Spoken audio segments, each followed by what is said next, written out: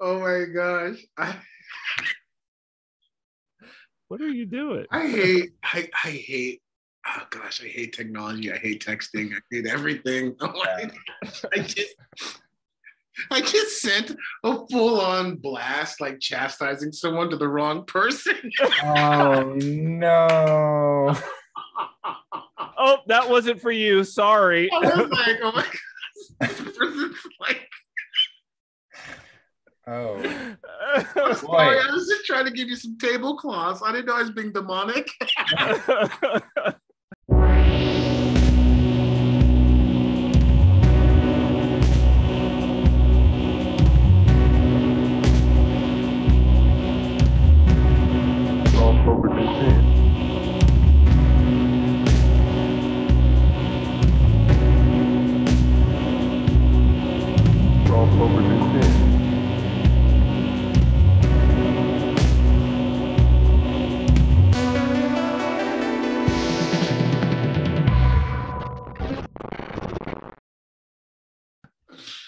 Oh, that's funny. How icy was the fear when you realized? Because I've not that level, but I've done that before. Honestly, praise God, because I probably shouldn't have. That probably is a good sign. I shouldn't have sent it anyways. Like, I probably, that person doesn't need me to nuke them. So I just.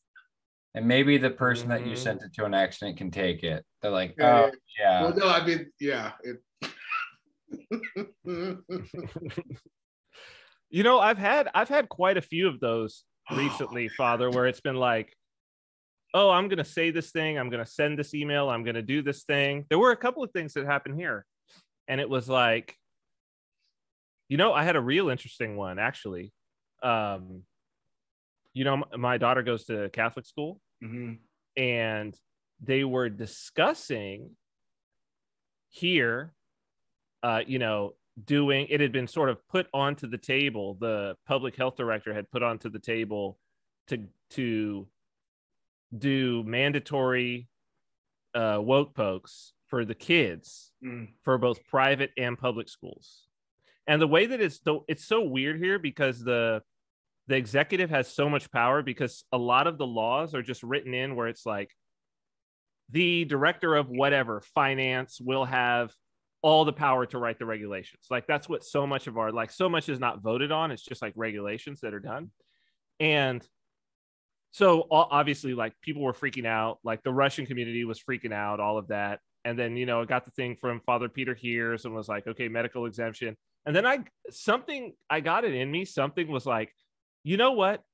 You should write to the bishop, the Catholic bishop, and say, my daughter's at the school. Here's the thing. If this goes through, we're looking for the medical exemption. Where are you guys standing on this? What's going on?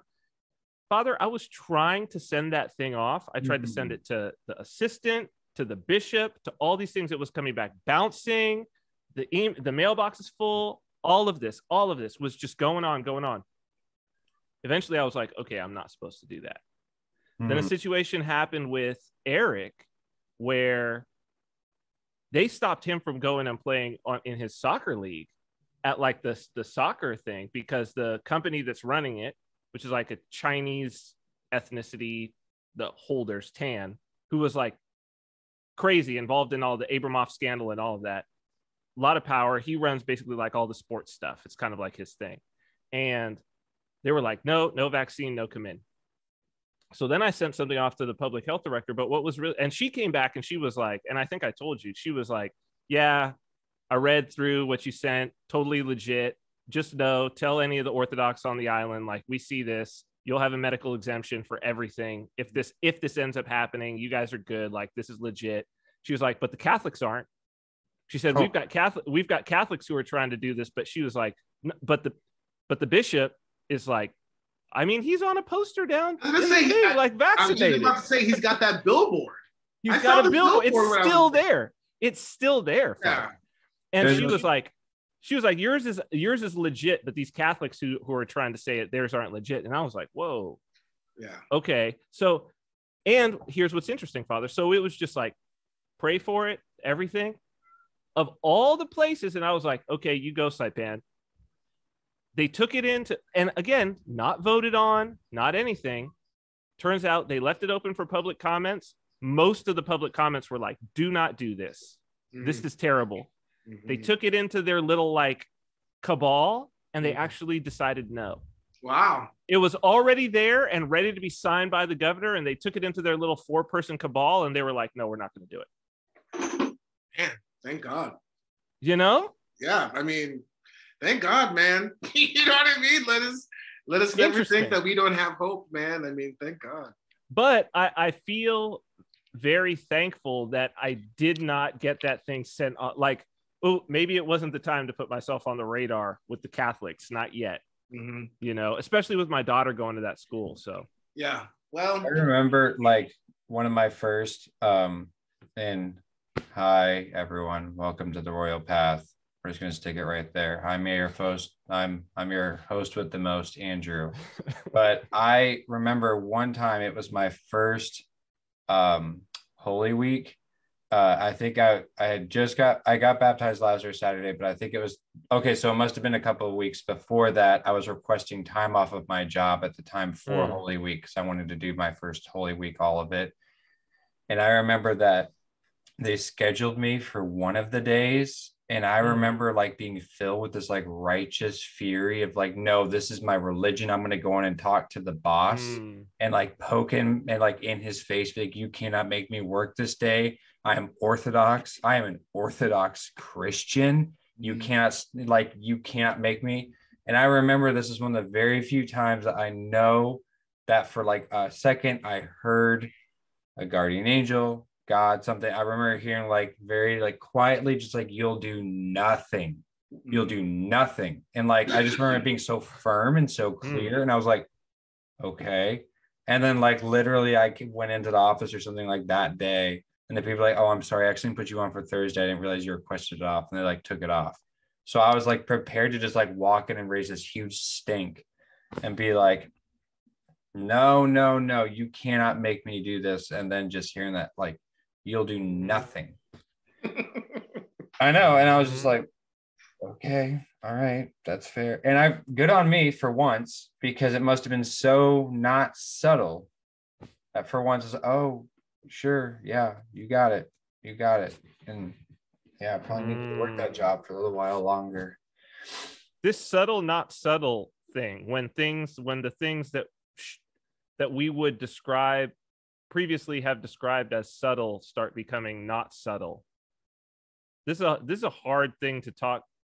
I mean, I've had enough background with spiritual practice that I get that principle, but it's a very difficult thing to talk to people about, especially people in this libertarian to Orthodox pipeline. There's been a few people that are like, they want experience, but I think they want like the heavens to open up and like something crazy, especially the ones who have had like a lot of psychedelic experience or even some psychedelic experience. They're like, they want a psychedelic experience, but those were never the profound things. It was always at most in the way come down off of it, when it wasn't all this that there was at least in the peaceful period. That's the whole thing, is like riding everything to get to that point.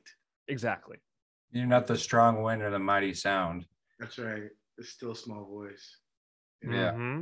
It's been so unromantic. That's the word I would use a lot of the times. Like Orthodox, so far, as speaking as a libertarian who had done psychedelics coming into the church, I was really expecting.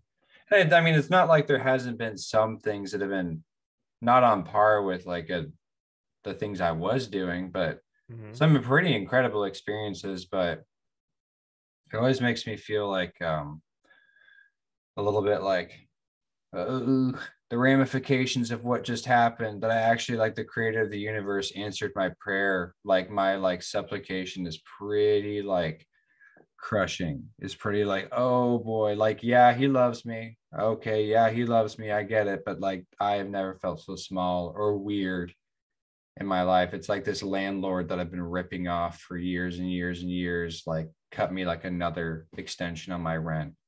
I'm like, cool, but like, I still feel like a piece of crap a little bit. So, Well, that gets us to where we are in the creed. Because we've learned not to beat ourselves up. I'm not beating myself up, but I still do just feel a little bit like, but really quick before that, because I just got to ask, because I got really curious. Are you guys cake or pie? Pie. Pie. Pie for sure. Yeah, without a doubt. This is not it's like easy. It depends on the pie. And it depends on the cake. Man. Don't wrestle with it. It's pie. Because what do you want? It's pie. It's pie. Do you want sweet pie? It's do you pie. Want savory pie? It's pie. I mean, it's pie. Cake is so unfulfilling. Yeah, it's pie. It's pie. We're easiest one. Let's move on. I'm trying to think of a cake that is like, but then I'm like, no, it's pie. It's totally pie. Like, because I can think of 20 different pies that I like, and I'm having a hard time right now thinking of a cake where I'm like, oh, that cake, I can't think of one. Exactly. I can't think of one. But you can think of some pies. Oh yeah. I could go down the list of pies. You just put a pie in front of me. A good cobbler begins to move into the pie. Is that a pie? It's closer to a pie than a cake. It is closer to a pie. I mean, a cobbler is probably the top. I mean, a cobbler to me is really just a fancy pie. Yeah, it's a pie. It's a fruit pie. If we get merch ever, I think that should be it. What Father just said just now. And I have to go back. A cobbler is a fancy pie. A cobbler is nothing but a fancy pie. Father Turbo, 2000. Or shoemaker, depending on where we want to go with them. Cake is so unfulfilling now, isn't it? You take a bite of cake and you're like, that was a whole bunch of air and bread and sugar. But you know, the people who are chocolate, this is how you could tell you're not a chocolate addict. Because the people who I know who are like chocolate fiends, they would all say cake. They would all say chocolate cake. Every single one of them. Chocolate's okay, I guess. Yeah, it's not my thing. Now, yeah, here's the thing, forgive me. I love chocolate. I like M&Ms. I like chocolate. Okay. But here's the thing. I'm still like, do you see how quick I answered that question? Right? So cake is just, there's so many times where I've turned down cake. Yeah, me too. But it's really hard for me to turn down pie. Pie is really hard. So I know we're in the middle of a fast, so we should probably move on. Yeah, we should probably stop talking about that. Yeah, really quick. One word, what's your guys' favorite pie? Because mine, pumpkin, without a doubt. Oh, peach pie. But then there's also like, I love me savory pie. I love shepherd's pie. There's not shepherd's cake now, is there? There's no shepherd's cake. You ever heard of a peach cake either? Favorite pie. I mean, pumpkin's up there. There's no peach cake. There's no peach cake, but there's peach pie. There's peach cobbler. There's no peach cake. I am almost positive on this phone right here. I could probably Google peach cake right now. And you know what? No, I'm gonna tell you right now. This is as a Southern Californian, boysenberry pie a la mode. Oh yeah, that's good. Well, a cursory Google search has shown at least 4 recipes for peach cake. So I'm just saying, like, yeah, and that's just. But that's I don't think it'll be. That's not legit. That doesn't sound good. Not legit. Does that sound good to you? You know what sounds even worse is grape cake. Grape cake, but then even then, like grape pie doesn't sound very good either. Is there such thing as grape pie? Probably. I imagine that there is. I bet you if you were to Google it again.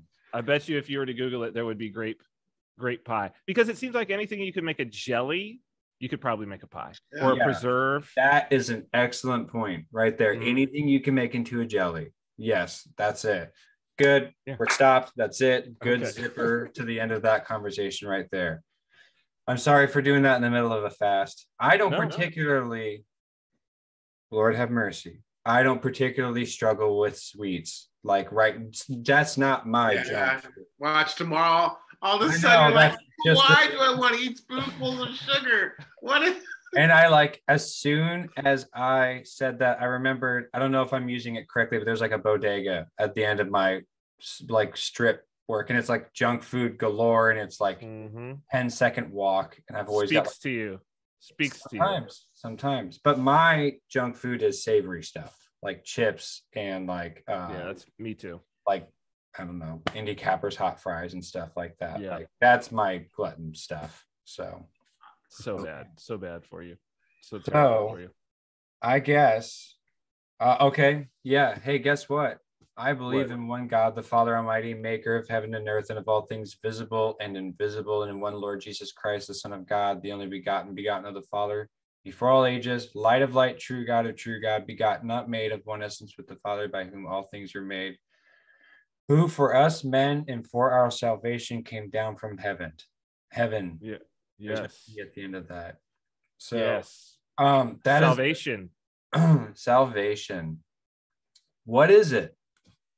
Yeah, it's big. And well, mate, for us men and for our salvation came down. There's so much. This is probably 2 episodes. Just right there. Yeah.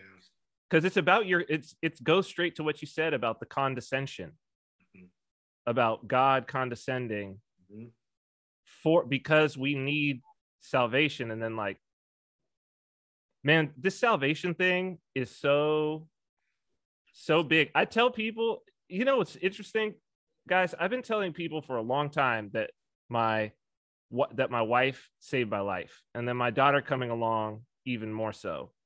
And like, I really, really have meant it. One of the co-stars of my show that I was on, he just pled guilty to murder and got 28 years. Wow, what a mercy. And the crazy thing about this is he was like the spiritual, gentle yoga guy of the show. I was way more wild than this dude, but we were on the same sort of life path. And it's just like my wife, an Orthodox woman, and then my children. It's like, without that break, I think I think I wouldn't have gotten off that easy. I think I wouldn't have gotten 28 years in a sentence in a state penitentiary. I think things would have been much worse for me. I'm pretty sure about that. And so for me, the salvation is really, really real. And well, what's crazy is that 28 years is also for your friend's salvation if he's willing to look at it. You know what I mean? That's what's really crazy, is even now God's still trying to save him even after what he's done. You know what I mean? He doesn't have the lens to see it yet, but by your prayers, Cyprian, by your prayers, may God continue to like find ways to get to his heart, So, Father, I just thought of this last week of a way of approaching this that might be a good little way in. This might be an avenue. So when I first became Orthodox, I read on the Incarnation. And I guess I wanted to ask, because there are people who are not Orthodox, hopefully, that are listening. And this is a question that I actually think is like, okay, so I'll just get right to it. I don't think before I became Orthodox, and even now, sometimes I still struggle to find the words for it, but in the term salvation, like as far as terms of how this like approaches our salvation, how did Christ getting crucified like help us? Like why did that save us? So you go to any Protestant Christian and you ask them, okay, well, how did God becoming crucified, like getting crucified, how did that save us? How is that salvific? For all we know, like just God came down from heaven, was incarnate, and then killed 33 years later. How is that important to salvation? And I don't know if I have like I feel it. I know the significance of the feelings, but I don't know if I could I don't know if I could answer that question, especially before I was Orthodox. I was like, I don't know how that is beneficial to us as a people. Sure. Well, we could take the short route or we could take the scenic route. Which one would you like? I would like the scenic. Okay. Well, the first thing is, who's our audience? Not like in the question, like who's the audience? Because it depends, right? Because on the one hand,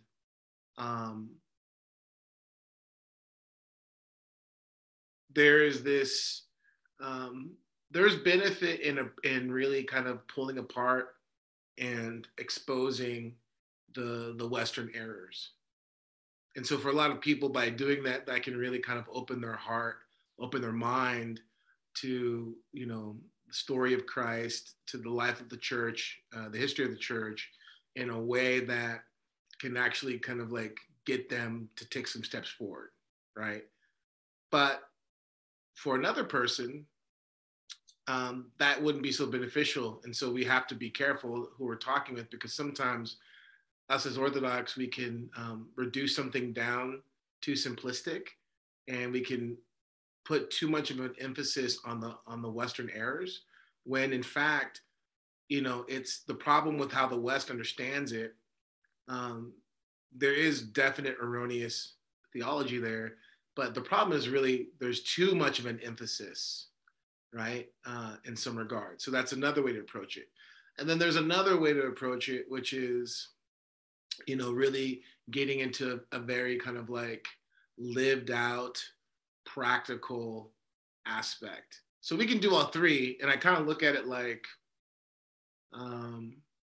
we'll end up on the third for sure. We always end up on the third. The third is the that's the one I could probably be most interested in. Okay. Well, no, I would active even in. explain that one probably the most. Be like, well, I know why Christ was crucified, except blah blah blah. Anyway. Okay. Well, you go whatever way you want. I look at it, let's look at it in the context of combat, right? Different techniques will get you different results, right? So let's go with like some Jeet Kune Do. Let's just do like the least amount of moves possible, right, to get the job done, right? So the least amount of moves in this kind of context that you're asking, I would say is Christ died not necessarily, you know, in our place, but to show us the way, right? If that makes sense. So Christ's death primarily begins to undo the power of death, right? Because it's by his dying, his resurrection was made possible. And that is the undoing of death, right? And so when you begin to approach that aspect of it, of just the undoing of death, what you're left with is simply saying to someone, you know, Christ shows us what it means to be human and God, right, through his death. And by embracing and following him in his death, we become not only, you know, truly human, but we eventually become truly, you know, like God, right? And then you begin to unpack all of what that means to be like God, right? Lowercase g, you know, like we being the lowercase, him being the capital G, right? But when you say the power of death, Father, are you talking about the human fear of death? What are we talking about when we talk about the power of death? Yeah, so the power of death is, yes, absolutely the fear of death on the psychological level. And that psychological level is primarily one of the ways in which, you know, the fallen demonic forces feed off of mankind and basically use mankind. You know, fear is kind of like the chariot that the demons ride in on for a lot of people. So on that level, yes. But there's another level which is like ontology, like being, like literally the power of death prior to, let's just say hypothetically, right? Let's say hypothetically Christ didn't come yet, right? Because when St. Paul talks about Christ coming, he uses the word kairos versus chronos. Chronos is like clock time. Kairos is like window of opportunity. So Christ coming, we trust and we can assume that was the perfect time to affect reality, forwards and backwards, right? But in theory, just for the sake of argument, Christ could have came, like not have chosen not to come when he did. And let's say he came in 2000, you know, 1980, let's just say whatever, right? So basically everyone who up until the time of his coming, right? Or let me back up. Let's say he hasn't come yet, let's say we're still waiting the Messiah, right? Well, if we're still waiting the Messiah, then everything that we experience as Orthodox Christians wouldn't be possible. They're like, there would be no church. And understand what I mean here. This is a great point actually that just kind of came to me, because this kind of undermines and exposes the fact that some people simply see the church as a historical institution by which people get together based around some sort of like common like, you know, fellowship, camaraderie, like an Elks Club, or like, you know what I mean? Like the Scottish Club or something. It's interchangeable with any of these other things. Correct. Well, the reality of it is like, for those of us who are in the church, who are participating in the life of the church, we know that's absolutely not the case. We're experiencing someone and something that is absolutely life-changing, and not simply life-changing like a good TED Talk, but like life-changing, like we're experiencing it like in our bodies, ontologically, right? We're experiencing transformation in our minds and our hearts. So that reality is only possible because of the resurrection of Christ. So when we talk about experiencing the resurrection, what I hope this exposes for everyone is like, we're not talking about some kind of like, well, this is an analogy, or this is kind of, no, I'm saying literally, you need to be experiencing the resurrectional power of Christ. Like, fathers are clear about this. St. Ignatius Buonacino talks about this. St. Simeon the New Theologian talks about this.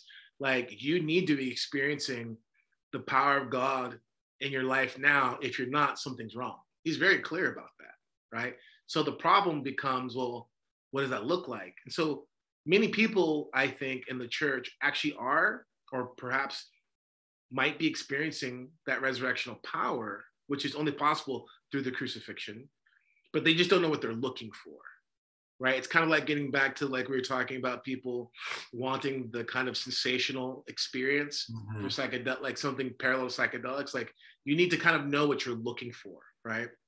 Because oftentimes you'll miss it. But this resurrectional power is only possible through the crucifixion of Christ, literally because of what he did undid its hold on us, right? We are no longer bound in the same way to certain behaviors and processes that produce death in us. For instance, right? Without Christ, you are a slave and absolutely subject to your sins. So, Mr. Porn Addict, right? You can't help but go down to the local porn shop, right? And every time you go down to the local porn shop and you give them their money, their doors stay open. And every week and every month and every year that their doors stay open, there's more prostitution, there's more drugs, there's more sexual abuse. You see what I'm saying? All that is directly related and correlated to that sin that is manifested, that source of infection, if you will, right? Well, you're powerless, and you just continue to not only feed off of it, but it feeds off of you, right? But through the death of Christ, you're able to now, on multiple levels, right? On the psychological level, on the emotional level, and on the spiritual level, you're able to start unchaining yourself from that power, right? To the point to where first you say like, hey, I need to pick up my cross and die to myself. Okay, that's about as far as Jordan Peterson, let's say, would go with us, right? Or where he was at, I don't know about now, but back in the day, right? So that gets somebody somewhere, but that's not enough, because then you have to move deeper to a heart level, to emotional level, and you begin to understand the ramifications of everyone around you and the way that this plays out, right? And you begin to understand that like this connection in the bad way is really contingent upon your participation. You begin to see like, man, that woman I'm watching, that's somebody's daughter. And like, you see what I'm saying? You begin to understand that on a broader level, but then that takes you down to an even deeper level when you begin to understand, my God, there are forces behind this. This isn't just kind of like this isn't just simply man having an urge like a dog who needs to like take care of that urge. This is far deeper than that. And then you begin to say, well, how can I be saved? how can any of this be changed, right? So all those chains begin to be broken only in the life of Christ, only in the church, right? That's direct evidence of that resurrectional power, which is only possible through the crucifixion, right? Because the crucifixion, the fathers talk about the crucifixion in this way. Well, specifically the death of Christ. They'll speak about Christ being swallowed up by death, but death not knowing who it just swallowed. And so death not being able to contain him is like, forgive me for saying this, but he's like the first, kind of suicide bomber. It's just like, he takes him in and it's just like, boom, he blows open hell and death, right? Because he's life. He is life and he cannot be contained, right? And so this is where you start getting a glimpse into certain things, like it isn't exhaustively this, but like when the Lord says, don't say anything to these people about what I just did. It's not my time yet. Don't say anything about this, right?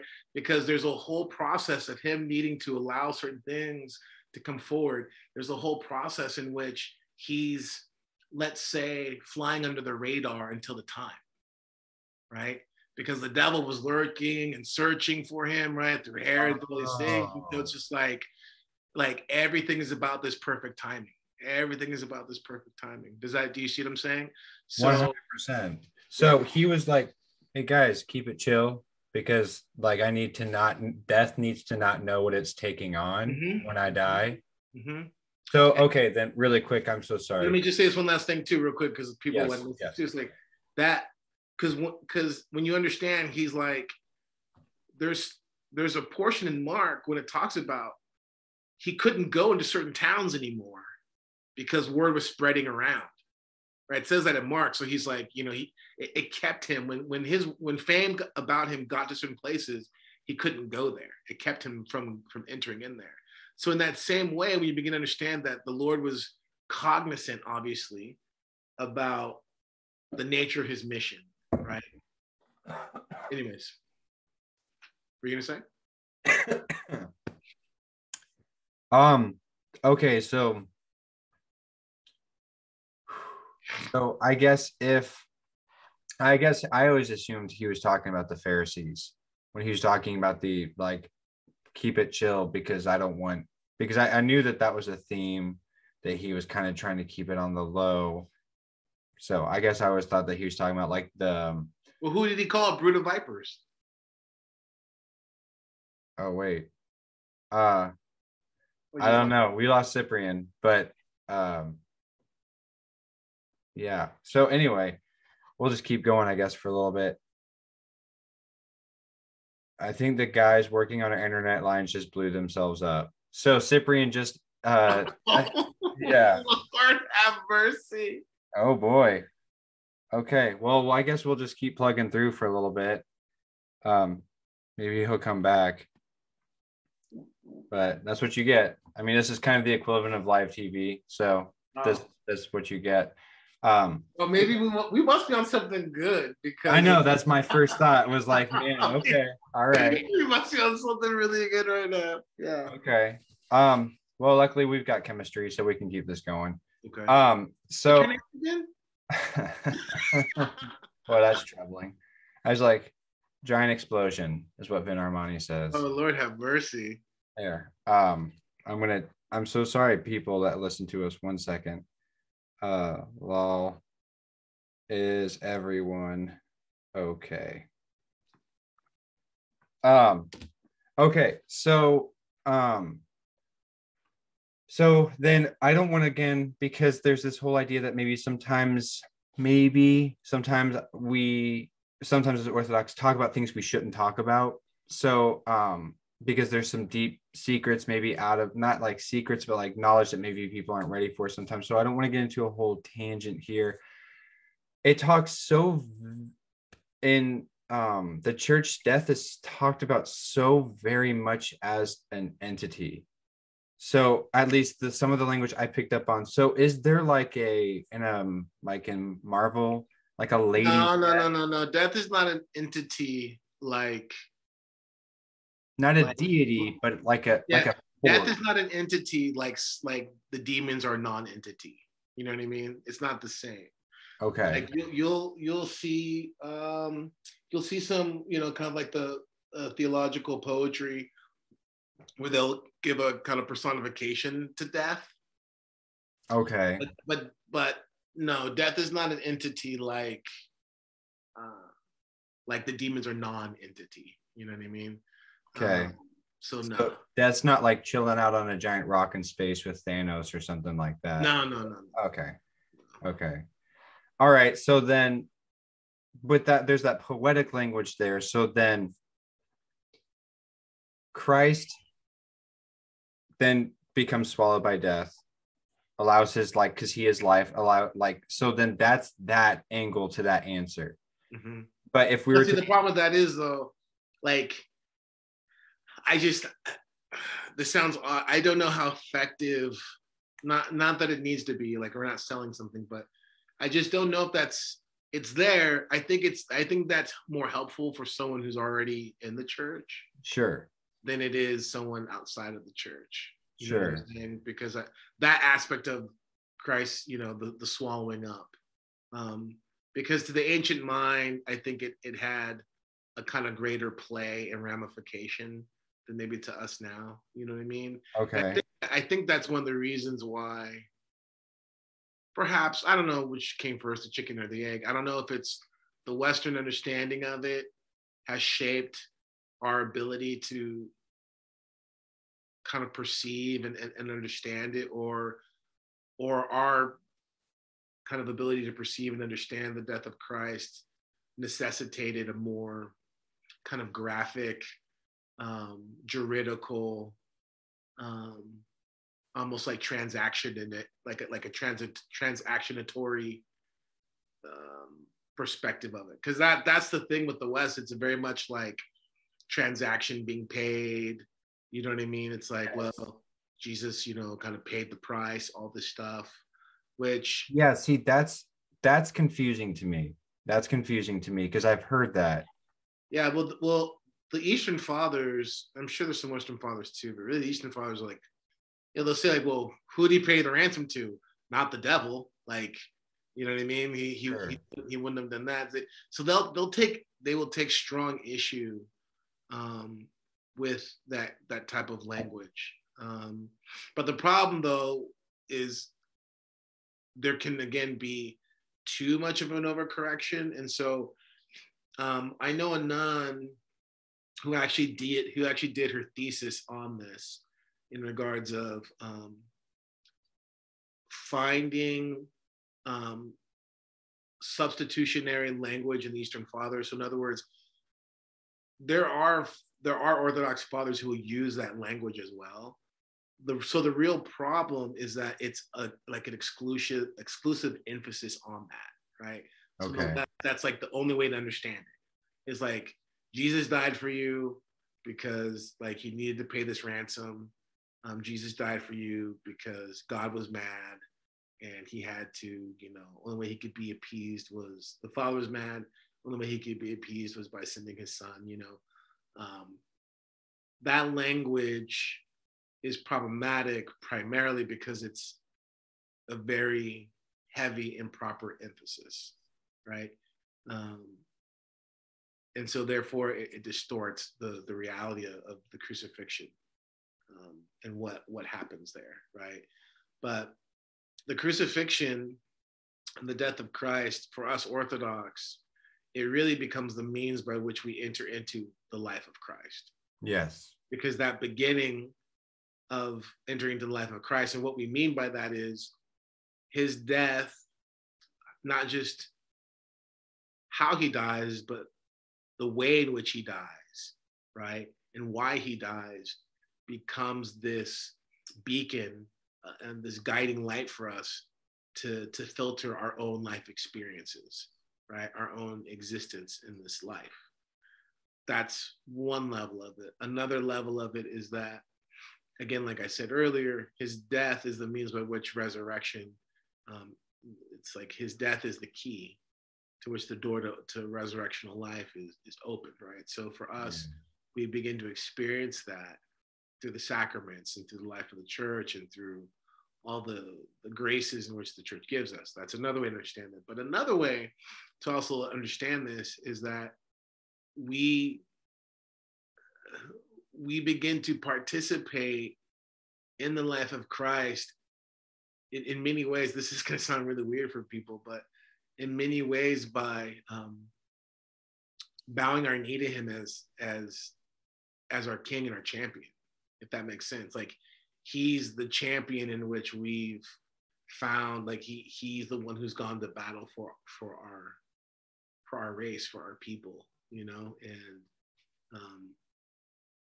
through that ultimate heroic act, we are able to pledge our devotion, our fidelity to him, right? And so we become citizens of this kingdom that he has, right? Because we recognize his power, right? We recognize that how many men like Alexander the Great and, like, you know, all the great heroes of old came in and conquered through the strength of their arm and the sharpness of their steel. Christ comes in and does the impossible. He undoes the world and all the demonic powers through death. Wow. So yeah. When he was incarnate, I had heard a while ago that not even like the angels knew that that's what was going to happen. Like, yeah, it was all, they were peering into everything, just, I mean, even still probably more amazed than we are, right? Because they behold and understand the true glory in which he condescended from. For us, we don't understand that. That's why when you see certain saints like Sophrony and his spiritual father Silouan, you know, or like Saint Simeon, they have this radical, you know, to the world, extreme humility about them. And they have this radical devotion to carrying out the commandments of Christ. Number one, because Jesus says, if you love me, keep my commandments. Because they've seen a measure of his glory, they're willing to do anything, and they recognize there's nothing that can be done that can outweigh that experience. Yeah. When Saint Euphemia visited Saint Paisios, he asked her about, like, how was she able to endure all the torture she went through. She's like, if I had known what I was going to experience in heaven, I would have done it 1,000 times over. I've heard that even the worst things that have happened to us here will be like thankful. We'll be thankful that I was actually just writing a paper about that earlier. I'm finishing up one of my classes for school, and it was asking me, oh, like, what are some like parts of your story that are going to be like redemptive eventually? And I was like, oh, lady, you have no idea what you're asking. Like, I'm Orthodox. Like, I could write like a 6-page paper about this right now. And that was one of them. Was I spent this paragraph talking about, I was like, look, at the end of the day, that was really, really important for me when I first came into the church, was recognizing that the bad things that had happened, and objectively there were bad things that happened to all of us, like these are not good things, but that it wasn't like random. It wasn't chaos in the void, which I at some point subconsciously had been thinking, up until I kind of got a little bit of healing of being like, oh wait, no, these are all things that have helped craft me. These are all things that are like helping to shape who I am and carving out like my icon, like starting to kind of like paint who I am as a person. These are all things that have really affected me. And so I was like, at the end of the day, like that beginning of that healing then led to this idea of, okay, well, if this is happening to me for a reason, then it's a very important reason. And then this burden that I'm carrying right now will become transformational at some point. And it will be either in this life or the next life, or this life, and will continue on through the next life, and blah, blah, blah. But the point being that like that whole aspect of the cross was one of the very first things that like appealed to me about, like, you know, the whole thing was like, oh wait, I don't have to like I've said before to you, Father, maybe, but it's like in AA and in the Orthodox Church to a much better degree, the Orthodox Church, but it's like Orthodox Church, ellipses, and then below it is like where your like loneliness, anger, and depression like aren't meaningless anymore. Like it actually counts for something now. There's actually like a relevance to it. There's actually like a weight and a merit to it. All that is to say is I think I got what you're saying. Yeah. Hopefully. We'll see. Yeah. Time will tell. So that whole experience of seeing all those levels to that question, I think is, I'm glad you brought it up, because it's one of the great things about the church in regards of you can get as simple of an answer as you want, which is that's great, or you can just see that the nuance and the layers are, myriad. Infinite. Yeah, there's a myriad of them. So Okay, so that is all in all that part of it. So then we talk a lot about salvation, but again, and maybe this is on purpose because I've tried to understand like what salvation is. And I think like it's kind of been purposefully left vague because like, I don't know what this process, I know there's a purification, but like, I guess if somebody's going to die and then become saved in heaven, which is from what I understand that they've never been Orthodox or anything, and then like an Orthodox, like what is that salvation? Like, what does that mean? What is like, what takes place? I know that like it's kind of purposefully left vague, but I wasn't sure.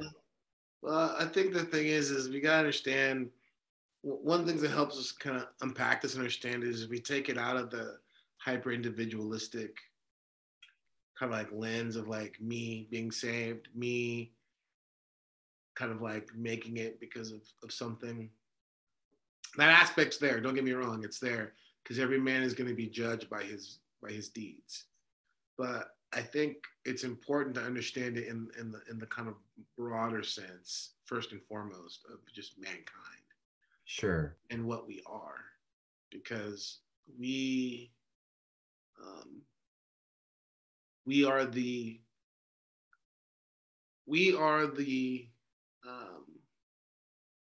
meaning. We are the embodiment of meaning and experience, right? Like the invisible and the invisible. That's what we are. That's what we represent, right? And so we begin to understand that man's created to be this living symbol of reality, right? That's one of the ways to understand God's purpose in creating us. Then you begin to understand that when we say salvation is really about the saving of something, right? You can't save something that is inherently and has always been bad. There's nothing to save, right? You can only salvage or save something that at its core was good or has some good aspect to it, and therefore, has been corrupted or something's gone missing, whatever. But that when we say save, that's the first thing is to understand is that we're talking about the value, the goodness of how God has created us and what we are. And when you begin to tackle that first, then all the other things about being quote unquote saved, like, well, where is heaven and what are we going to do? All those questions become a little bit more easier to discern and to understand. But you have to get those understandings of what we are and what God's intention was behind creating us. Does that make sense? Yeah. So it's like a restoration. Yeah, it's a much better way to approach it than, because that's one of the things about this idea that again, out of the West, of man being inherently sinful, inherently evil, inherently, worthless, basically. You can't save something that's inherently unsavable. Like there's no redemptive quality to it, right? So it's like taking something precious and making it precious again, rather than like right. You can't redeem something that's irredeemable. Yes. Right. You can't redeem something that has been that has never been work of any value in the first place. How can you do that? Does that make sense? So that language even shows us something, and it shows us, and it points to us the life that we're to experience, which is kind of what I was saying or alluding to earlier with Saint Simeon and others, when they talk about experiencing the resurrectional power of Christ, like now, because you begin to understand like that is, part and parcel of the life of Christ that we can experience, yes, but it is also part and parcel of our, our destination, what we're intended not simply to go, but to be. That's what we're meant to be, is, God's, little G. Mm-hmm. And when you understand that, and you understand that high calling, and that, the giftings that God has bestowed upon man, but the giftings that he wishes to bestow upon us, they wishes to lavish on us, which again, in the church, we begin to taste these things. We begin to taste, it's instead of the kind of like elusive mythical understanding of honor and wisdom and all these things that the ancients talked about, you actually, you in Missouri can actually begin to taste that. Mm-hmm. Which is mm-hmm. incredible. Yeah. Right.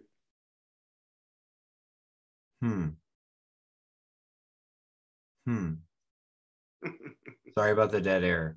There's just like, it's always really nice because one of the things I like about Orthodoxy, in particular, by extension, of course, God, is that once you start really unraveling things, stuff just starts to click.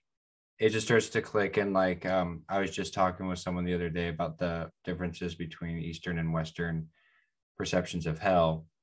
And when I got done, he was like, I was like, sense. It makes much more sense, doesn't it? But actually, you touched on something just a second ago. I kind of want to revisit really quick. You talked about like, so where is that coming from? Where is this coming from? The Western notion of like, is it ultra rationality that has led us to this view of mankind being like inherently sinful, just like worthless is the word that you use? Where is that coming from? Because like, that was something else. I was talking to this person, I was like, I don't know where this view of hell came from exactly, but like, it seems counterproductive. So like, is that like, I've heard from people before, that's kind of like a little bit of paganism getting mixed up into Christianity and stuff. I don't know about that. I know someone might, I honestly couldn't answer that right now with anything authoritatively, because everything at this point I would just kind of be speculating at, because I know people talk about Zoroastrianism and its influence there. I know that on a real low level, I would talk about John Calvin, and I would talk about the reformers and their beginning to really bring about this emphasis. But the reason why I don't want to do that is because I'm not so sure that it didn't find its roots earlier on in that, or earlier on, let's say in the Roman Catholic Church somewhere, with someone taking a portion or part of maybe of what someone had begun to teach at that time and just kind of like ran with it. So this is kind of like a tougher one in regards of the history of where it comes from. But it definitely has its spiritual roots from my perspective, in regards of the way that it's been able to take a hold of people, rooted in the kind of rationalism and the Enlightenment, for sure. Because I think that there is something to be said for, like, for me, this sounds kind of weird, but for me, the transhumanism that we're seeing take shape now finds its embryo in this time, right? You get to this place where people start saying man can't be the measure of things. Man can't be, the crown of creation. Man can't be like whatever it is. And that thought really the road to that thought comes from the disregarding of the heart, the nous, the soul, and moving exclusively into the intellect. Mm-hmm. And when you look around, let's say, and you see the ravages of the Dark Ages and all these things, and you have centers of power that want to maintain that power through various means, particularly through religious teachings and things like that. It's like it begins to make sense that this undermining of what man is one of the great ways to begin to undermine who God is, who God's character is. Right? Okay. Do you see where I'm going with that? Yes. And then from there, the logical conclusion is like, well, if you can undermine who God is and who he is by his character, then it's very easy to say he's dead. And if he's dead, then what's left? And what's left is we are left. And what is the best part of us, which is, our mind and these things, the reptilian part of us, if you will, Sure. And so we begin to feed that aspect of us in culture in all these ways. And we feed it by deadening the other aspects. We feed that negative aspect of us by pursuing truth at the detriment of beauty. Right. Yes. We begin, which is really not truth, but correctness. You know what I'm saying? Utilitarian efficiency. Right? People think truth is people mistake quote unquote utilitarian, quote unquote truth for utilitarian efficiency. That's how I would call that. And so really quick, could you expand on that? Just really quick. Like maybe truth is a person. Truth is a person. And so truth, once you have found truth, a person who's found truth doesn't need to fight for it. Yeah. Yes. Yeah. Right? It's the people who don't know truth are the ones who fight for it. I'm not St. Isaac the Syrian. It's just very true, Is that a quote by St. Isaac the Syrian? Huh? Is that a quote by St. Isaac the Syrian? It is. It's kind of like, in some ways, I mean, it's whatever. We live where we live, but it seems like every month or so, every 3 weeks or so, like my wife is, getting harassed by some joker, right? And so bar my wife feeling uncomfortable by some guy, saying, hey, like getting hollered at? Yeah, hollered at. Okay. You know what I mean? Like, hey, yeah. Like hook up or whatever. But beyond the fact I'm like, well, yeah, my wife is beautiful and hot and all that stuff. It's very true. But I authentically am not jealous or challenged by it. Why? Sure. Because there's no doubt about her love for me, right? Yeah. And my love. Do you see what I'm saying? 100%. But if I was a weaker man in a weaker relationship, I'd be losing my mind. I know guys. Yes, we all know people. Anyone who's listening to this can think of that guy or that woman who's just so jealous that it's absurd, and that their jealousy ruins everything about that relationship. You know what I mean? And ultimately, that jealous person primarily is insecure in their anemic in their awareness of the love that the other person has for them. But ultimately, it's really about their love for that other person is weak. Mm-hmm. Do you see what I'm saying? And so this is the thing about truth. Right. And so that kind of people looking at truth as this kind of like utilitarian thing that's going to help me win battles and help me get to some place in life. You see what I'm saying? It's all to some degree still about you. Yes. And I think that's where a lot of this just ultimately comes from, But in regards to historically, like, I'm sure someone can say, well, technically, blah, blah, blah, blah, blah, which is, that's totally fine, But I think the spirit of it, and especially where it's led us today, I think is pretty clear, for me at least, So there's it seems to be a correlation, again, coming back to the cross, a correlation between when a person becomes dead to things is oftentimes when they're seeking comfort.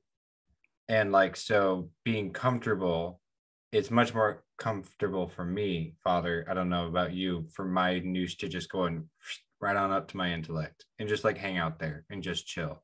And it's like, that's comfortable for me, because then I don't know, maybe I can avoid a hurt. Sometimes if someone says something hurtful to me, then I can rationalize it in my brain. So you're in greater control. Exactly. So well, then you did seemingly greater control. Yeah. I have this illusion of control, perhaps. Correct. Like, Correct.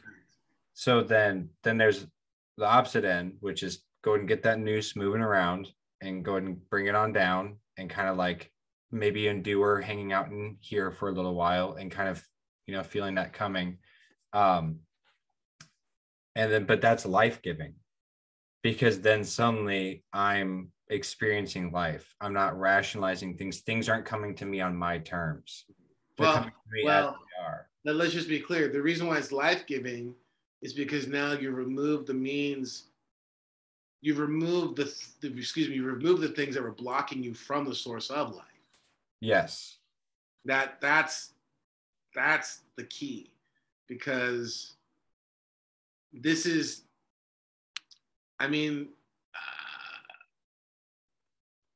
salvation is not about us. It's about us. It's about us and God, right?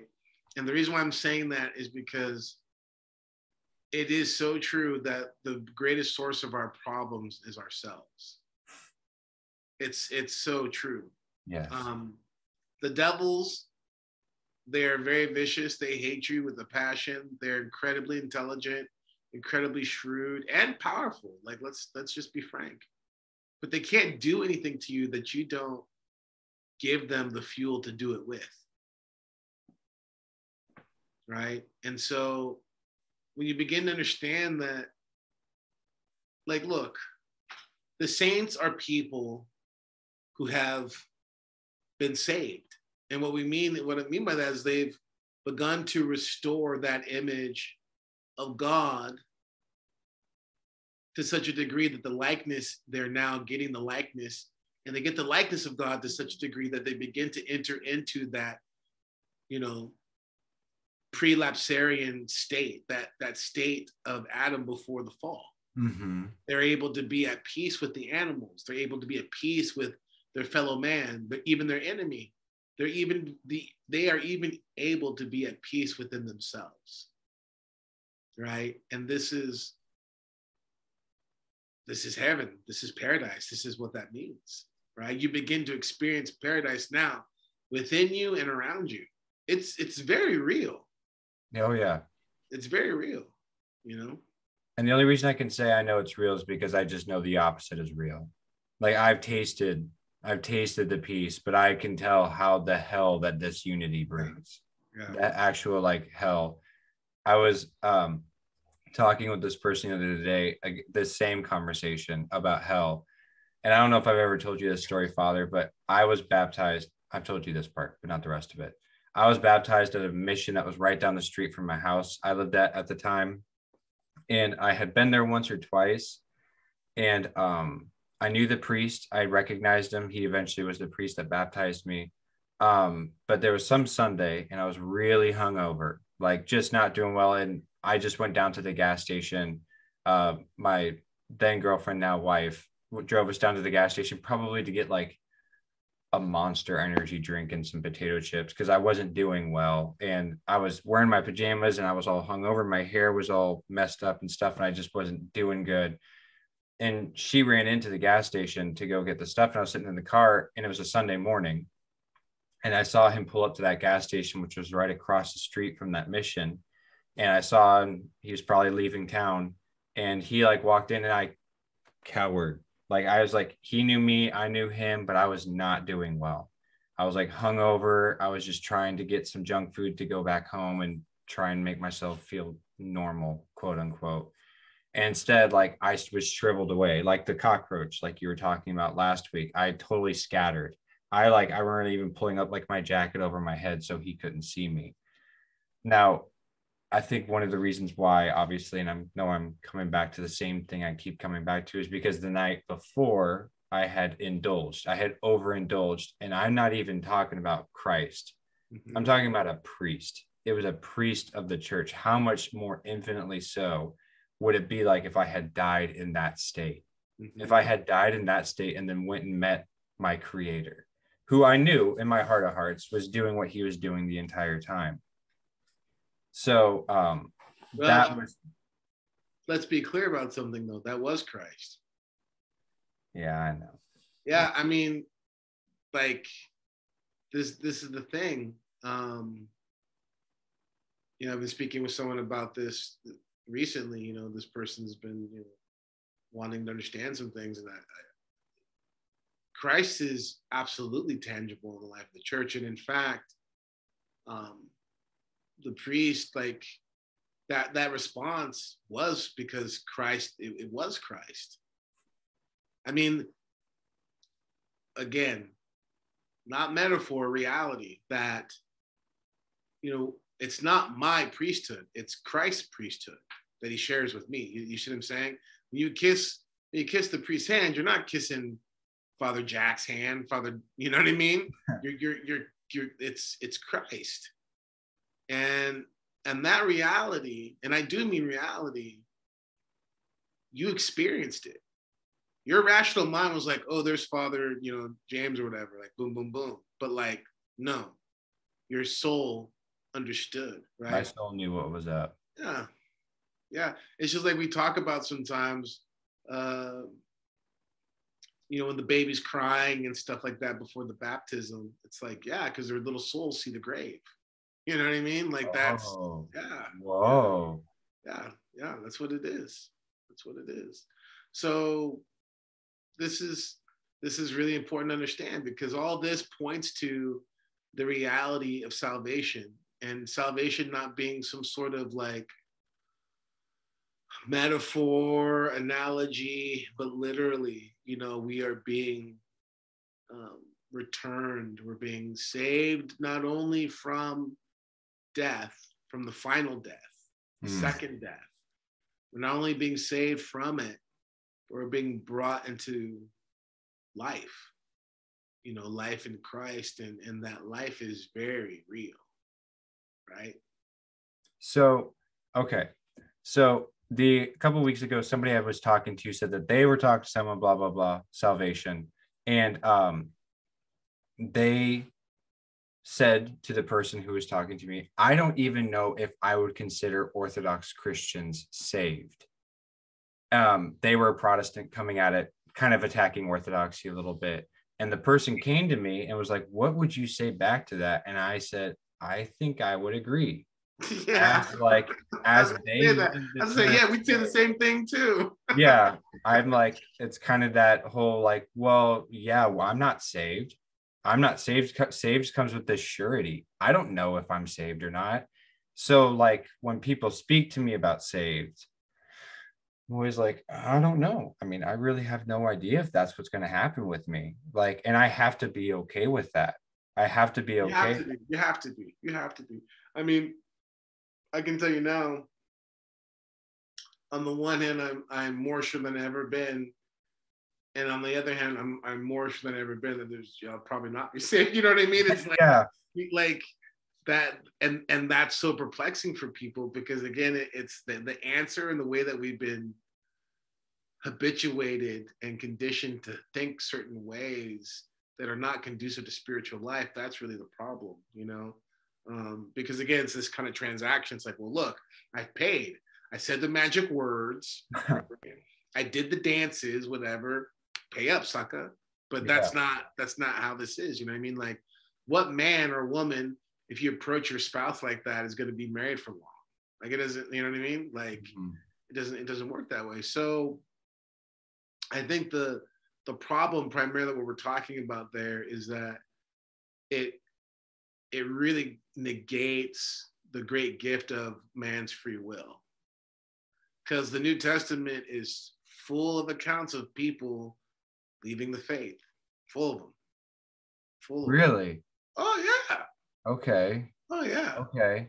Oh yeah. Okay. Oh, yeah. And then that's not even counting all the hagiographical accounts from like the prologue and the Synoxerion and the lives, lives of the saints, like so many accounts of, think about the 40 martyrs of Sebast, right?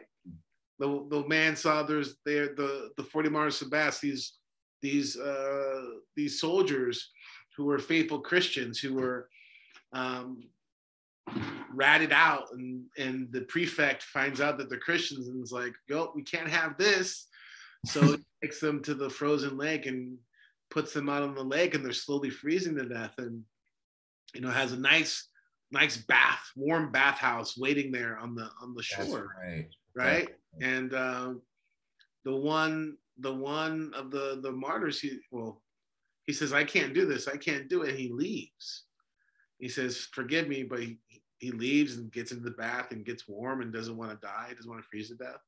And so one of the soldiers who was appointed to watch the martyrs of Sebast, he's looking, he sees these crowns in the sky, he sees 40 crowns, but he sees this other one apostatize and come back in, and he says, I still see 40 crowns. That crown, but there's only 39 men on the ice. That crown must be mine.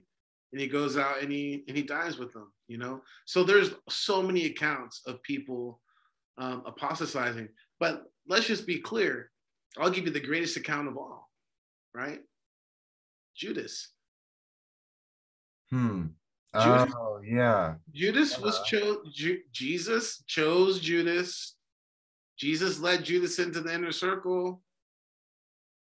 In the hymnography for, I believe it's Holy Friday, the church, we pray, we sing, what miracle did I not work for you that I did? What miracle did I work for the others I didn't work for you? What word did I share with the others I did not share with you? Talking to Judas. It's like everything he did for John, he did for Judas. Yeah. Right? And Judas still betrayed him. So that's why, it's kind of a weird thing. God help us and God help me. But I get some comfort from Judas, because it's like, as a spiritual father, when I see someone just kind of like, like not doing good, it's just like, well, just you pray for them, you hope the best for them. But it's just like, man, even the Lord himself had someone who turned away from him. It's like, it's tough. And I know that sounds kind of weird for someone to hear that from me, but like, you have to understand, like, what's the angle that you find comfort on that from? Like, as a spiritual father? As what I mean by comfort is, there's a space in which despair and kind of like, oh, it's all my fault. Like, that's not healthy. That's my own weakness. That's the own temptation, right? Yes. The reality is that people are given freedom. And as a spiritual father, I do everything I can to maintain that freedom, because that's what God's given them. I'll pray for them. I'll spend as much time as I can. I'll do everything I can for someone. But ultimately, for some people, they just choose to reject God. And I can't explain why. I just pray, God forbid, if not for the grace of God, there go I. God forbid I ever find myself in that place, right? So it gives the fear, puts the fear of God in me. But what I'm trying to say is, it makes me go like, yeah, well, I mean, even Jesus lost one. And I know that sounds kind of terrible for someone. But what I mean by that is, when you understand the humility of the Lord, I don't even understand it, but I understand it enough to say it's beyond my human comprehension, how humble and how merciful the Lord is. He's so, and that sounds, again, counterintuitive to someone, but he's so humble and merciful that he won't force anyone, even if that means their damnation. That's what's so crazy about it, because people understand, when we say their damnation, that what we mean is them cutting themselves off and refusing the love of God. Yeah, it's not God doing it. It's them. It's not God. Yeah, it's them. And I know people go like, what? How is that even a thing? I'm like, well, all I can tell you is that it's true. I've experienced it. I have experienced the strength of human will, strength of human freedom. It's the most powerful force, the most powerful created force, right? Because nothing trumps the uncreated energies of God for sure. But like in regards to created forces, human freedom and will, it can bring people heaven and it can bring them hell. Man. Okay. All right. So then riddle me this, Batman.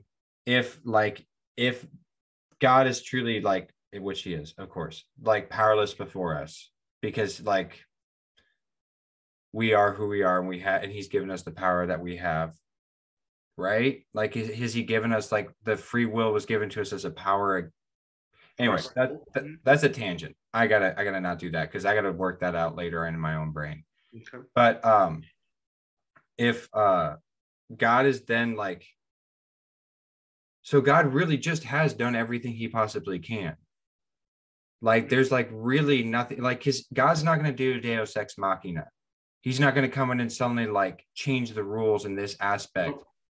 Like he's following the rules that are set up. It's one of the reasons why Protestantism, it's another aspect of Protestantism that no one ever talks about.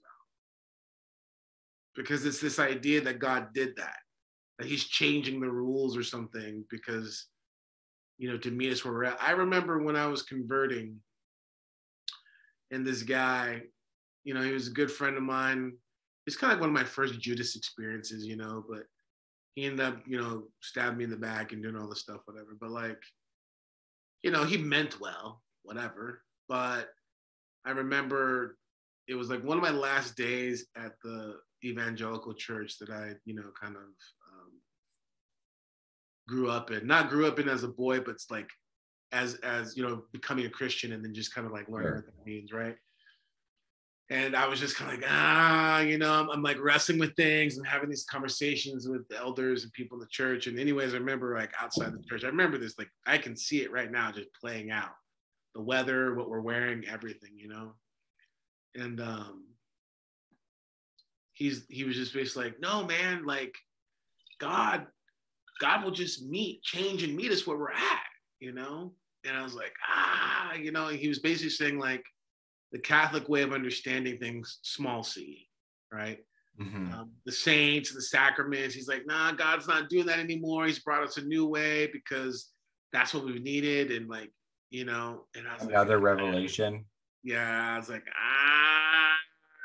yeah. Because this is a hard thing. Like, I'm just gonna say it, we oftentimes do a disservice to people by acting like it's the same religion. You know what I mean? And I'll say, I hate to say it because I know it's scandalous for people, but like, it's one of those things where, I have one of those kind of like, okay, look, you're a catechumen now, or like you're about to get baptized, and I'll say, pull you aside and say, look, we need to have some of these conversations now, right? Mm-hmm. It's kind of like, I knew there was something hidden, but like, yeah, I'll just tell everybody what one of those conversations look like. It's like, look, the fact of the matter is that you are joining a different religion, and the fact of the matter is that, in spite of that, God has called you, and God loves you, and God's been speaking to you, and all that good stuff. But like, you've really had a false God. You've had a false understanding of who God is, ultimately, and in order for you to become Orthodox, you have to renounce these things, like truly, or you'll never really be Orthodox, right? You'll never really experience it. You'll just kind of like be giving membership to something. But I'm like, the only way to really experience all this revelation, the only way it's possible is you have to realize that, like, at the very least, and I mean the least, this is like a kind of like a fulfilling of what you've had. But I don't even like to say that to people sometimes because it gives them, I wondered. Yeah. It gives them too much latitude to just kind of like pick and choose what they think, what they're comfortable with. You know what I mean? And that's not the case. Like when you convert, when you become Orthodox, you have to learn to take God as God has revealed himself to us.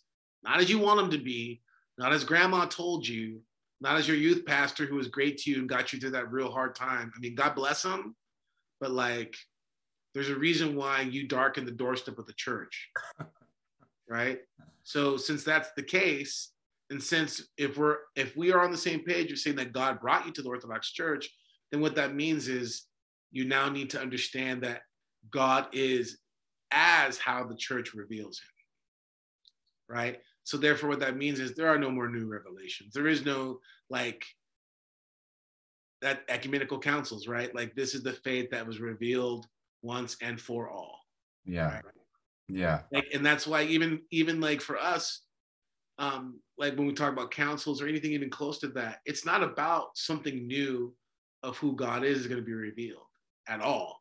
It's about, well, how do we deal with these new ways in which issues are revealing themselves? It's never about a new way of God. Yes. In It's fact, oftentimes we're fighting that. Exactly. Yeah. Exactly. I say we, like I'm, and that's how we're saved, by also preserving the faith, preserving the thing that will save us, right? The thing that, this is the thing,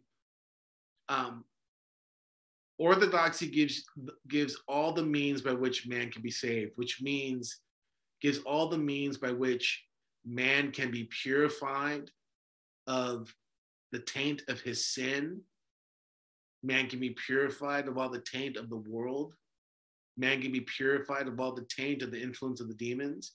And man can be purified and delivered from death. Once a man is purified and then delivered, he's then ushered into illumination, where he begins to understand not simply the mysteries of life, but who God is. And once he begins to understand who God is, he then begins to taste of the life of God.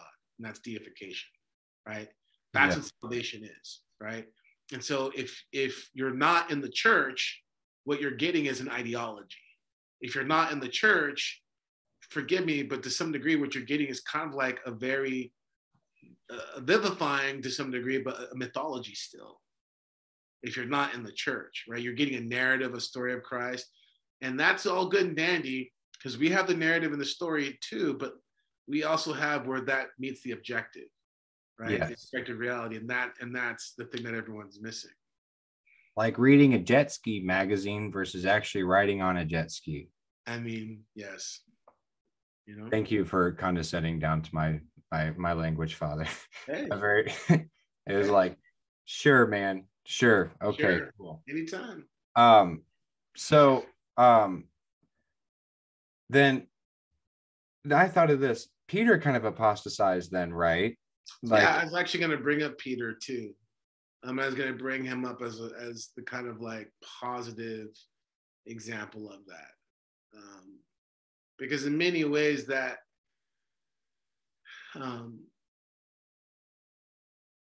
that process of falling away is something we all experience too. Mm-hmm. But every time we do, we have this potential of being like Peter, who will repent and weep bitterly, or it will be like Judas, who also wept bitterly, but his repentance lacked love. Yes. His repentance was rooted in guilt, right? And not so much, which is kind of pride then. Yes. It's egoism still. You know, I have this long running joke with my wife where a lot of times I'll say something and I'll be like, I don't know what sin it is. And it's like, well, she's like, well, it's pride. I'm like, okay, well, you know, that's kind of like the answer to all of it. So it's not really fair for you to be like, well, it's pride, because it's like, I can't think of another example right off the top of my head, but it's like, it's the answer to everything. So if your answer is always correct, then you don't like, it's not like a good thing that you use that one answer over and over again to the correct. I mean, it is correct, but it's like, it's not exact always. It's not always, right? And so, yes, it's always pride in a general sense, but oftentimes you need to be more exacting in certain things before you can actually, in a kind of paradoxical sense, you need to actually sometimes go around it before you can get to it directly, if that makes sense. Like if you hit it too head on, It's kind of like,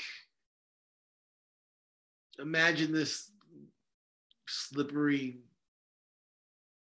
gross, like glob of cancer that, like, if you try to just kind of like grab it at one aspect, just keep slipping out your fingers. You have to like kind of come to the side and get to the root. Or like, you know what I mean? Yeah. If you get that analogy, it's like, this is why you have to kind of, in regards of salvation, you have to oftentimes go through what most people consider to be a kind of circuitous route, going all the way around things, which I know that's one of the things that can be problematic in regards of, me or a priest, is that people will be like, well, just get direct to it. But you know what I found? I'm pretty direct with people when it comes to these issues, but a lot of people just can't handle it. Yes. They just can't handle it. You know what I mean? So you have to find other ways to kind of get to it, to help them in the long run. So it's like, yeah, I'd love to get to your pride, but you can't handle it. And what's the point of like getting to that cancer if it's gonna, the surgeon isn't gonna, lose the patient on the table at the cost of being like, aha, I got the tumor, but I killed the patient. You know what I mean? It's like, great, you got the tumor, but he's dead. So it's the same thing. It's like, most people, pride is like that tumor that's just so close to a main artery. It's just tough to get at it. And you got to kind of tackle some other things first. And because even Christ is like, oh, buddy, you got sins you're not even aware of yet. Oh, yeah. Like, I know what they are, and I'm like not going to tell you because, like, Well, the Lord did say, like, there's things I would tell you, but you can't handle it now. Yeah. And if we understand, someone could say, well, he's talking about things of heavenly nature. I'm like, yeah, but doesn't that also include things about ourselves and our nature? I would think so. Yeah. If you're gonna, you can't get to illumination without purification. You can't get to the resurrection without the cross. Like, that's just the reality. So then, of course, the salvation really just comes down to the cross, like having to like embrace the cross and be like, hey, if it's good enough for him, it's probably good enough for me. Yeah. I mean, yeah. I think the thing to kind of bring into focus here, though, is repentance, and how the cross facilitates repentance. Oh boy, does it. Yeah. It's like, you can never, like, people who don't repent are people who don't embrace the cross. It's like, you can't engage repentance in any meaningful way without the death of the cross. Like, it's impossible, right? And so people's unwillingness to do violence to themselves, it costs them an even greater sum, if I could say it that way. Because look, on a real practical level, when you learn to humble yourself before others, guess what happens? Your relationships not only go smoother, but they actually produce fruit. But if you're constantly if you're always right and everything's always about you and you're always the victim, it's like you end up in a place where just people's love for you can slowly turn into just toleration. Which, I mean, that's a sad, tragic thing to say, but it's just true. Like, unless you're surrounded by people who have the love of God in them and are striving for the love of God, if you're one of those people who's like, you're always right, everyone's always wrong, you're a victim. If you're one of those people and you don't, and the ones that are in your life are not people who love Christ and are striving to grow with him, that's essentially what every relationship you're going to have is going to be like. It's people just tolerating you, or people who will basically say, well, the fallout from getting away from this person may not be worth like putting up with it. Do you see what I'm saying? Yeah. And like that's hell in itself too. Yeah. But that's real. That's real. Yeah. I'm not sure what to say about that because I'm worried I'm that guy. I don't think I am. Oh, you're not that guy. You're not that guy. Oh, thank you. You keep bringing me comic books. You're not that guy. I do bring father comic books. Yeah. So, boy, it's hard making up for Cyprian because he's usually got all the really, really good questions. I'm kind of just a silly guy. So I'm going to try and go on. But just so everybody knows, I am sweating here a little bit, but that's okay. I'm just trying to keep up. So, the last thing I wanted to touch on because I found it so interesting was on the incarnation. Of course, Saint Athanasius. Athanasius the Great. Athanasius against the world. Yeah. Yes, this was a saint that very early on I really started to reach out to during the beginnings or when I kind of woke up last year in 2020. He was a guy I prayed to quite a bit. He was a saint that I was like trying to really look up to and emulate as best as I could. Just the whole, I don't care what you're saying. Like, it's just like, it's not right, blah, blah, blah. But he talked about the manner of which Christ needed. So he goes through this whole part where he talks about like how it had to be public. The death had to be public. The crucifixion had to be public. He couldn't die. So then people ask, okay, well, why did he die crucified? Like of crucifixion, why not die of sickness? Like alone with like his disciples and then die and then come back. And I was wondering really quick, since we had touched on the other part, why the crucifixion needed to be the way that it did. Is that something you're comfortable in answering? Like, why could it not have been at home alone in bed? You know, like, why did it have to be so public? Why did it have to be a crucifixion? Why did it have to be the way that it was? Because we talked on the nature of the cross and everything like that. But we did. Yeah, didn't we? I thought we did. Yeah, that was like the whole first hour. We'll go back and we'll listen to it later, Father.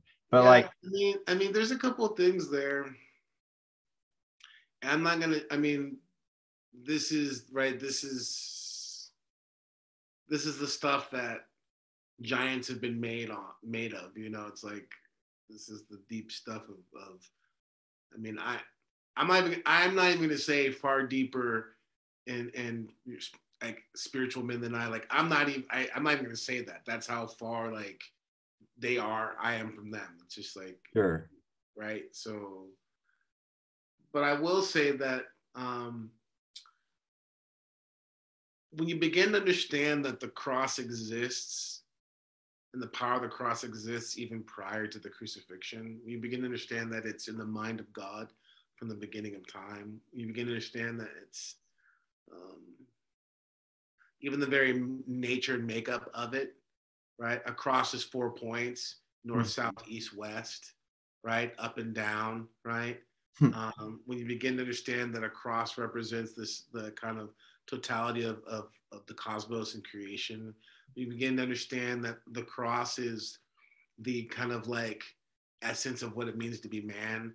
It's the poles of man, his head, right? His feet and his arms, right? The thing that binds him to heaven and to earth and moves him in space, right? When you begin to understand that the cross represents the vulnerability of man laid out, and also the vulnerability of man exposed for the sake of love, because how do you embrace one? Like all of these very rich symbolic aspects I've just brought up are very real. Yes. And so when you begin to understand that, then why the cross you begin to see it, because it's not a matter of we need to find ways to it's not a matter of finding meaning in the cross.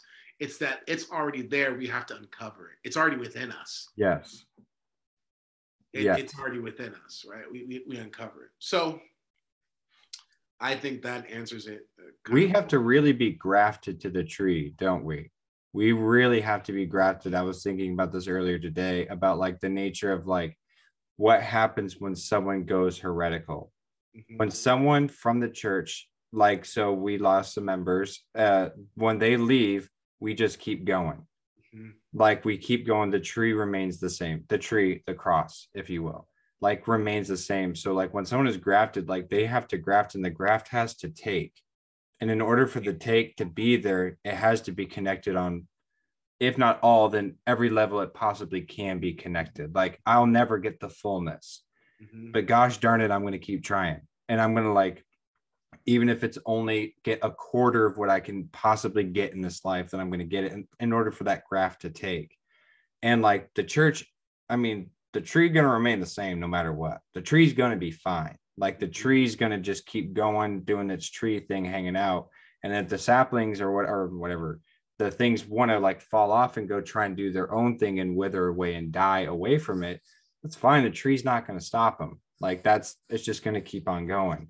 And, you know, not for one, because I mean, obviously the tree's going to be praying that they come back. But I was just thinking like, I really have to come into this from the perception of like, I have to change in order to become more like this thing I'm entering into. I can't find this thing and expect it to meet me where I am. You know what I mean? Like, it's not going to alter itself to change to me. Like, I can't come in and be like, well, I really think it'd be a good idea if we did this part of the liturgy differently. Like, you know what I mean? Like, I think we should like move this thing around. I have to accept that the liturgy is the way the liturgy is. You're being grafted into the tree, not the other way around.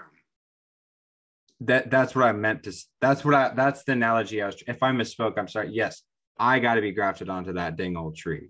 I have to be done. Yeah, no, you're right. You're fine. I'm just re-emphasizing that, you know, to kind of bring what you're saying home. Okay, gotcha. Yeah. I just want to say this thing, you know, and I don't know, maybe this is kind of like, I don't know where this is at, but I think this is important to understand. You know, I was explaining this to the kids on Friday. And I think this plays into this question too about, you know, who for us and for our salvation. Let's just be clear about the word heretic. Let's be clear about something. Yeah, that's a good idea. A heretic isn't someone who's mistaken. That's not, we're all mistaken on certain things, let's say, right? And in regards to theology and dogmas of the church, it's like someone can be mistaken and that's fine. The problem is if they've been warned, if they've been warned, if they've been exhorted, if they've been rebuked, and they still persist in it, then they're a heretic. So this is really important because no one wakes up and is like, I didn't know I was a heretic. It doesn't work that way. A lot of people, that term will be used improperly. And you understand a heretic is someone who's been warned and has refused that. And right? Heretic means things differently, right? Yeah, yes, but the better way to understand it is about they hold and uplift their opinion above the truth, right? That's what a heretic does. So the reason why this is pertinent, I think, to like for us men of our salvation is that it demonstrates how this reality of freedom and the participation in the life of Christ is salvation, right? So in other words, in the same way that when we freely assent and receive the dogmas of the life of the church, we find life and we're saved. Because within the church, everything is given for the correction of man, his repentance, and his salvation. There's nothing lacking, right? If you're sick, the church will heal you. It won't necessarily happen overnight. It might, but it generally won't.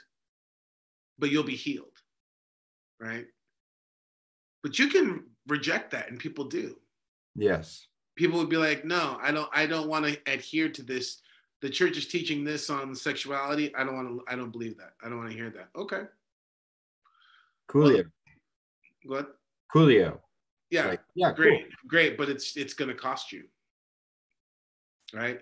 And it'll cost you in a way more than just, you know, oh, you're not part of our club because you don't think like we do. No. Your appetites and your refusal to address them are killing you and will kill you. They will bring disease to your body potentially, They will rob you of your vitality in your body for sure, but they'll definitely kill your soul. Absolutely. Yes. Right? So just to give an example, when you are in heresy, right? Heresy leads to death, right? Because you begin the process of severing yourself from the tree of life, from Christ. So, amen. All right. Oh yeah, sorry. This is the problem with this podcast, especially with just two people. I will say this because I'm learning just as much as everybody else probably. Like, and so I sit here and I'm like processing the information. And usually this is the part where I see Cyprian's shoulder go up because his shoulder goes up whenever he's getting ready to say something. Yeah. So when I see his shoulder go up, I'm like, all right, cool. I can zone out for a little bit and like process what Father Turbo is saying. So that's the problem. That's why we need the third. But it's okay. So, Father, if you were to be stuck listening to, say, we're all gulagged, and they find out what album they would play for you over and over and over again that would actually constitute torture, what album would that be? Because I have my answer right away, and I'll vamp is Corey Taylor from Slipknot has like a country music album. Oh, and it's CMFT, and it's Corey Mother Trailer. And I want to keep the podcast PG, so I'm not going to say the F word, but I think literally that, or like, was that Hinder song, The Lips of an Angel, that song that came out like the mid-aughts or something like that. Yeah. But they have like a whole, it's butt rock. It's like, because you wouldn't even get me with like a Nickelback, because Nickelback has enough like pop sensibility, that I can still kind of get on board with some of it. Like they're kind of, you know what? This is gonna be weird. I don't know how to say this, but I think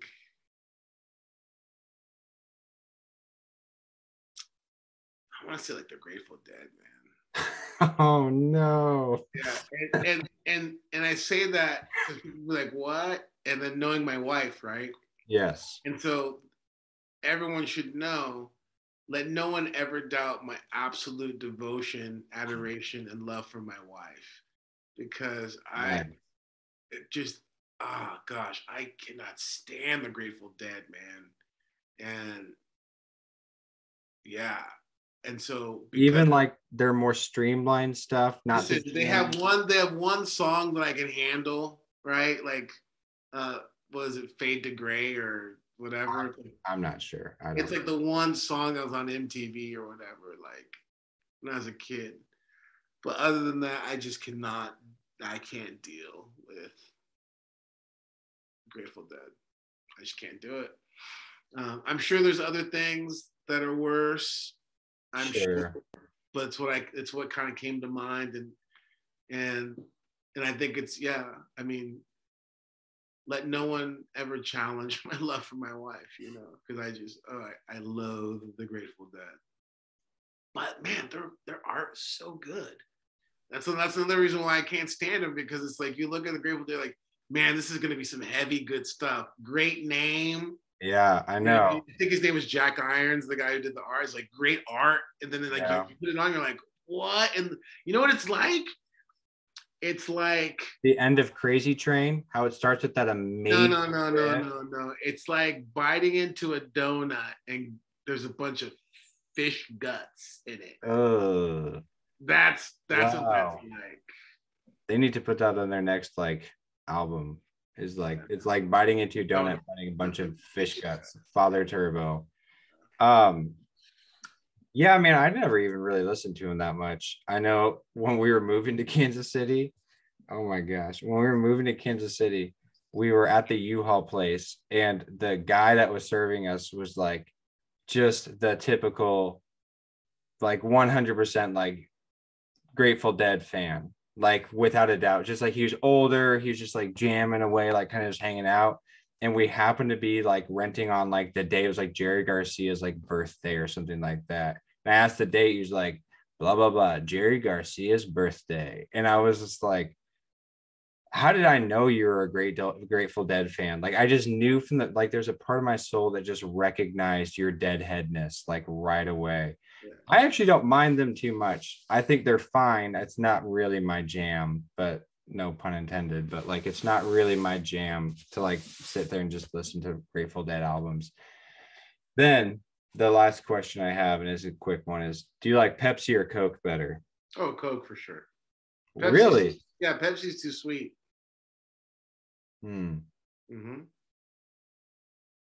Blind taste test, man. Yeah. Coke I actually really don't like either one of them. Pepsi's too sweet. Pepsi's too sweet.